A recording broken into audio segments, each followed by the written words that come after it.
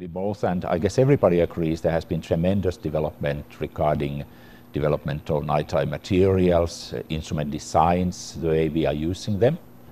And yet it's, as you point out, it's very important to remember that instrumentation is a facilitator.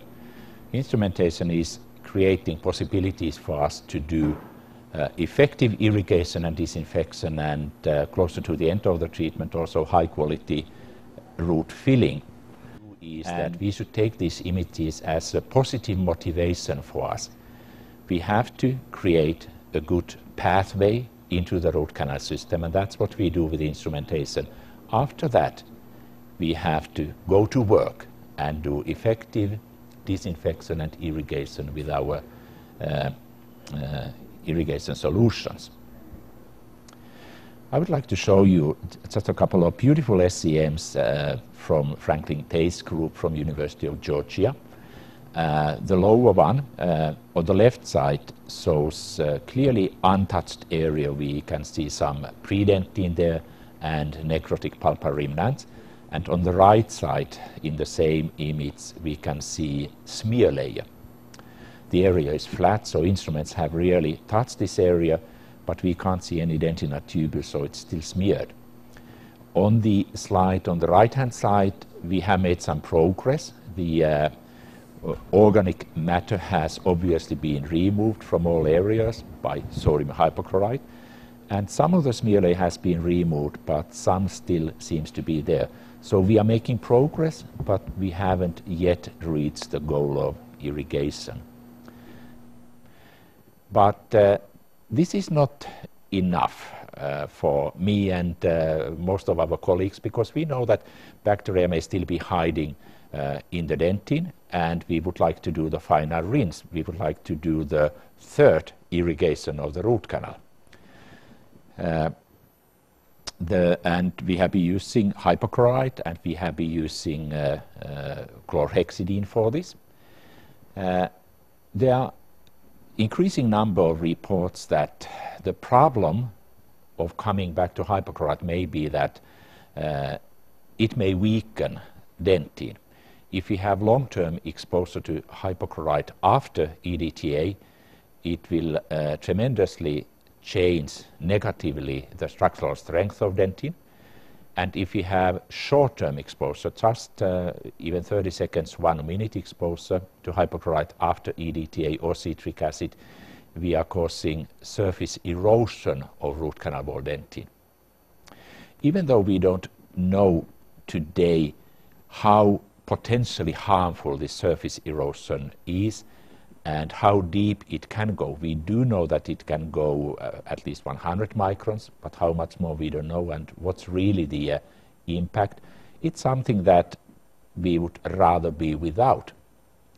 So basically it would be great if we could do this without any negative impact on dentine, and optimally actually avoid the third irrigation.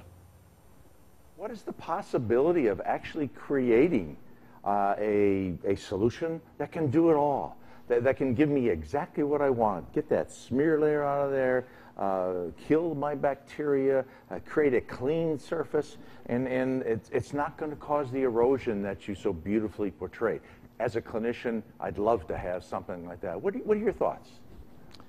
Well, my thought is that actually the last several years this particular challenge has been the focus of my research activities very much, and really to get rid of the smear layer, but at the same time be very effective against the residual microorganisms which still have escaped the effects of bleach. And I'm very glad and happy to be able to tell you that now we have the solution. We have been successful in our research and development, and now we have a product which will answer the challenge. Here it is. The product is QMix 2-in-1, and the goals were to have a product that does what EDTA does, and we have it. To have a product that at the same time kills bacteria effectively, and we were able to do that. And the third goal is that it should be simple and easy to use chairside. So Marcus, what you're telling me, you've accomplished your goal. You are giving to us, the clinicians, this solution that can remove the smear layer. We can gain access to the bacteria. We're kind to the dentin. And we've accomplished all these fantastic ideas that we had with one solution and one application, which is, I think, unbelievable for the clinician. But interestingly enough, what you've come up with now, we can achieve all of our goals, from disinfecting to removal of smear layer, not worrying about staining, and can be used in conjunction with the sodium hypochlorite. I think this is fantastic. What a breakthrough. And I think the clinicians out there are really grateful to have this available to them, and to all your efforts and the continuing efforts to ensure that this is at the highest level of quality possible. Now, if you take a look at chairside handling, it's pretty straightforward. What's really positive, it's pre-mixed, it's ready to use, has a good shelf life. The time frame is very small. Now, added to that, personally in my own practice, especially in pulps that are necrotic, I go ahead and do some agitation. For example, just using, for example, the endoactivator to do some sonic agitation, 30 seconds or so, and then add an additional amount of the QMix to the canal. I feel that with a tremendous level of confidence that I am really achieving those goals that we've been talking about right down the line. And so go ahead, the protocol, you mix it with your instruments, canal, irrigate with sodium hypochlorite. You can rinse that with water or saline, and then follow with minimal 2 millimeters of QMix.